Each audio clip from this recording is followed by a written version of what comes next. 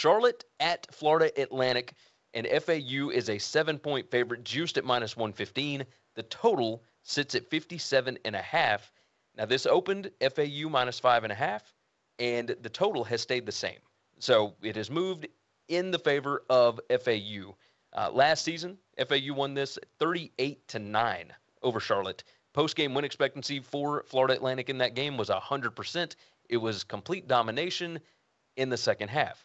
At halftime, it was 9-7 Charlotte. It was very strange. But Will Healy's bunch, 0-5-1 against the spread in their last 6 as a road dog. They have not fared well on the road. They do return the quarterback Chris Reynolds, along with the wide receivers Tucker, Dubose, and the running back Bird. Had to remember the name. But they weren't able to do a lot against FAU last year or against teams that were significantly more talented. And FAU certainly looks like they are the more talented team here. N'Kosi Perry, big play running back Johnny Ford, the wide receivers Burton and Wester, who were responsible for the majority of FAU's explosive plays last year, along with 4 starting offensive linemen. The offense for FAU certainly looks good, and the defense appears to be really good as well. We're going to start off with you, Parker, on this one. I am curious what you think about Charlotte here. There is explosive potential. There is big play potential for Charlotte, but that defense does not look like it has improved a lot. You're hearing stuff out of fall camp, not exactly positive, not exactly glowing in favor of the defense, and you were hoping that they would take at least some steps forward. If they can't do anything on defense, is Charlotte able to keep up in this game? What are your thoughts? Yeah, so I think this one, Charlotte's a really interesting case. They, made a higher defensive coordinator, maybe trying to turn some things around. The defense last year was just really, really bad. But also, I think the offense was really bad as well. I pulled this one up because this was a game that kept me awake last season, because I had this predicted as FAU by just under a touchdown, and it was a complete blowout. Charlotte in that game last year had 3 first and goals at the inside the FAU 10.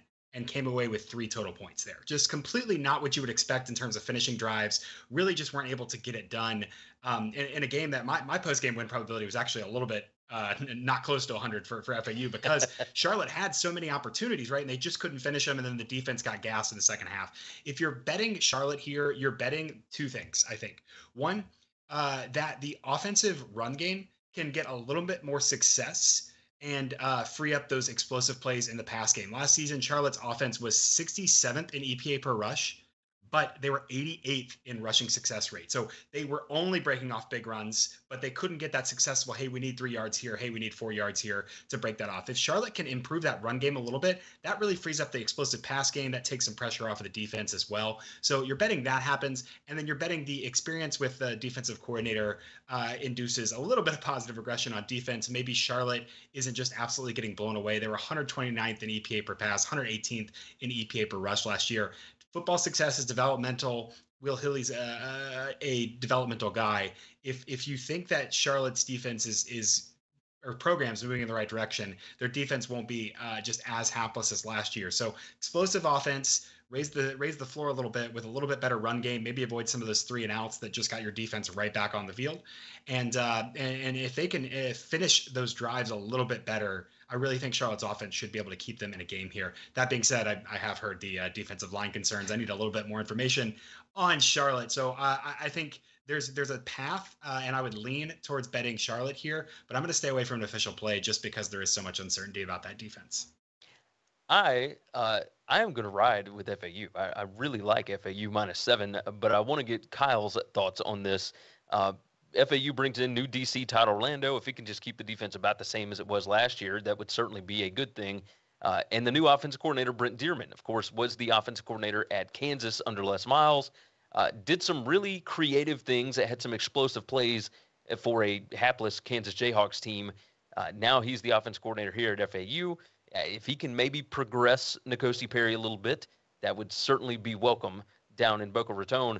What are your thoughts on this game, Kyle? Yeah, first, I think Healy is a coach I respect quite a bit. I think he is a good coach at getting the most out of his talent. The defense, though, 5.9 and 5.4 yards per carry the last 2 years. They had 21 sacks combined the last 2 seasons. That's just atrocious stuff from the defensive line. The secondary gives up a ton of plays, obviously not helped by the fact that there's no pressure on the quarterback. But Charlotte allowed 39 plays of 30 yards or more last year. That was 124th in the country. And last year, when Florida Atlantic won 38-9, they averaged 8.4 yards per play. So some really big play offense there. Now, Dearman, the new offensive coordinator, I would expect that they would play quickly. He's always played fast everywhere he's gone. Taggart is an interesting character. He thinks this offensive line's really good. I do want to say Taggart does not have a good history with offensive lines. So, I don't know if he's the best at understanding what is a good offensive line or not. It probably won't matter in this game. And I would tend to think that Florida Atlantic scores quite a few points here. My lean would be Florida Atlantic on the side. And I would like a Florida Atlantic team total. The team totals aren't out yet, but I'd take an over on Florida Atlantic team total here, probably in the range of 32 or something like that on the team total. So I think they will score a lot of points. They'll play quickly. Chris Reynolds, who seems like he's been here for a really long time for Charlotte, good decision maker. I think he's a solid, scrappy player. I think the talent gap is pretty big here between Charlotte and Florida Atlantic in a game that I think will see quite a few possessions. 7's not too many points. So my lean would be Florida Atlantic here. And that's we'll go ahead and make it official. My official play on this is FAU covering the 7. Didn't like it as much at 7.5. It dropped back down a little bit. My line on it is closer to 10. So I think talent will win the day. Parker, I think, initially liked the FAU -7, but Parker, go ahead and correct me. You're going to stay off this one?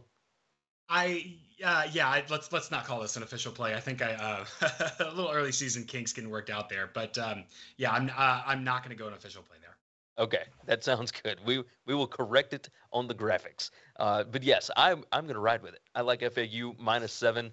I already got my money, so that works for me.